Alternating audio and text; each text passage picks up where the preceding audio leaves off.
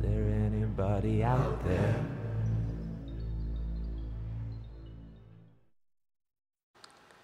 Hi, this is Linda, and it's nighttime, and I'm going to do this really quick. It's called the Sellout Syndrome, and this has been going on for thousands of years. And although I'm going to use it as a Native American indigenous story, and it's actually true, but it's true for everybody. If you're Scottish, back in the days before the empires, I mean, you were indigenous too to your land, and you had traditions and you had things you did, and so it doesn't matter what country or what your bloodline is. We're all indigenous in some way to some country. Maybe you live in the United States, but your ancestors came from another country. But here's some things that the empires have done over thousands of years, and I'll go to the article right now. Now this is called the Sellout Syndrome, and what I'm going to do is I'm just going to read it. I'm going to just kind of set the camera right here. I'm not very good with the camera. An indigenous communal society is made up of humans with family ties. Each is free, equal, and has a voice. All work together to maintain the survival of the extended family. Some are good hunters, or woodsmen, or fishermen, or medicine people, or tradesmen. Some plant and maintain the agriculture. Some may not be able to contribute. They still have a right to an equal share of the proceeds provided by our Mother Earth. Those who take more than their share and hide it and flaunt it violate the people. Someone with a secret stash often does not share. They become lazy, dulling their survival instincts. Their insensitivity might endanger the rest, so they are banished. In the past, it was a death sentence, as they could not survive alone. The Indians are equal to our surroundings, the animals, the fish, the winged ones, the crawling creatures, rocks, trees, brooks, and earth.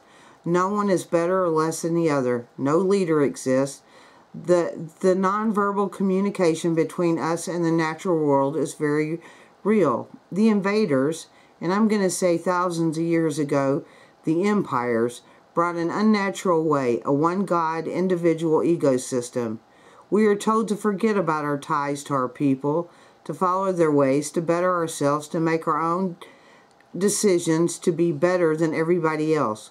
We are trained to become self-important and to stop thinking of being an equal member of our group, or the human species.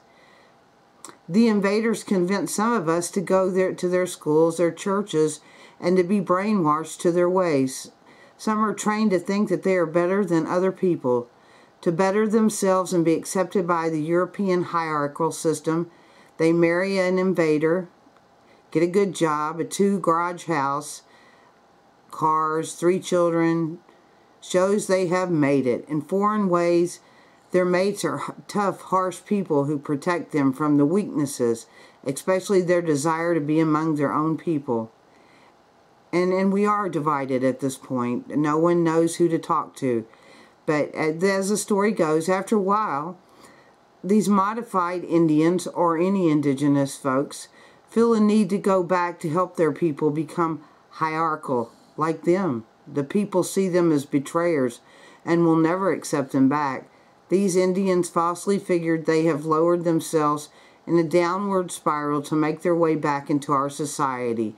It doesn't work that way. They can't come back to one mind because they accepted the programming of the dividers, the empires in my mind. As the bottom rung in the pyramid, they get the most shit on them. The traitors among us are playing a dangerous crap game, as Mick Jagger sings, tumbling dice. Honey got no money.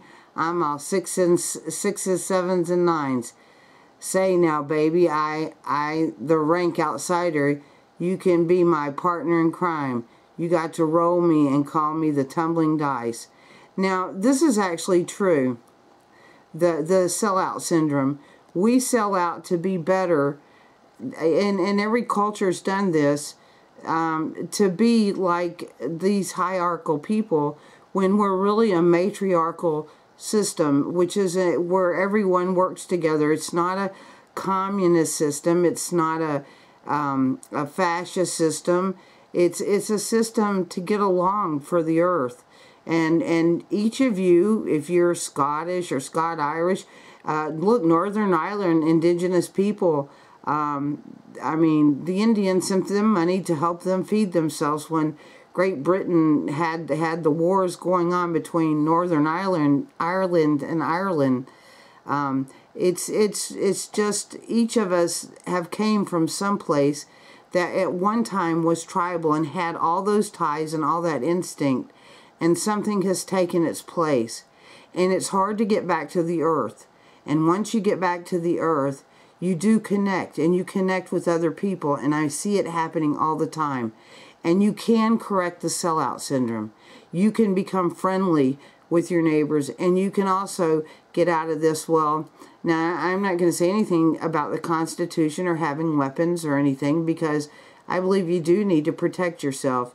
But I've heard people say, we have no tolerance for you anymore, Linda, because you haven't been saved by our God. Or I've heard other people say, I'll kill the first person who walks down the road and tries to take my stuff.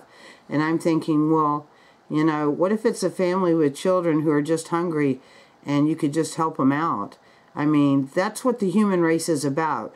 We used to help one another out. This hierarchical system has made us change. It's changed against our nature. So I just wanted everybody to, I'm going to leave this, and don't take this article offensively, because you can apply this to every culture there is. And this is from the Mohawk Nation News. I'm not Mohawk, but I do like their stories. They're very right on. But I would like everyone, like, just read it or apply it to where you come from. I know everybody around here's kind of, you know, mixed with something. And before the empires came along, your people were tribal too, and they did get along, and there might have been some clan fights, but for the most part, everybody got along. So this was my little nighttime story, and I'm going to go to bed on this. But I wish everybody peace, love, and be kind to one another, because we're all connected. We're the human race. We're not Indian or Jewish or conservative or liberal. We're human beings, and we should take care of one another and love one another and strive for peace. And I mean real peace. And I love you all. Good night. Have sweet dreams.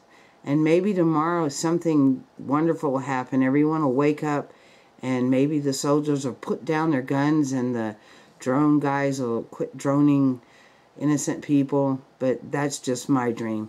Love you all. Linda.